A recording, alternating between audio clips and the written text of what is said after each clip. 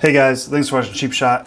I got my Beretta A300 Outlander Sporting chokes here. I have an extra one that I bought for some skeet shooting.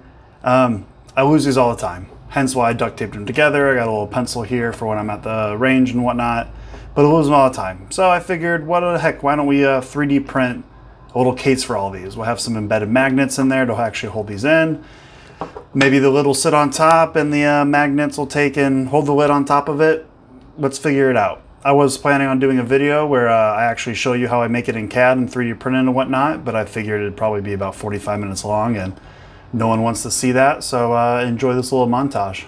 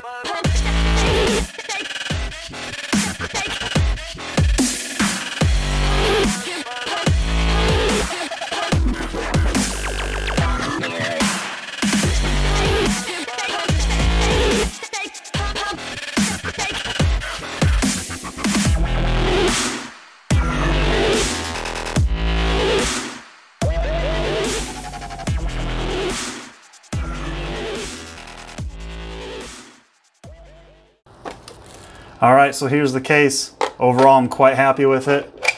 Lid holds on nice with the magnets. We have magnets embedded here, here, as well as here on these lips right here.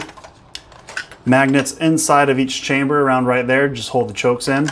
And overall, I'm quite pleased with it. I like that it sits over there like that. Didn't plan it for it to do that, but it works. Fits in there, not a lot of slide.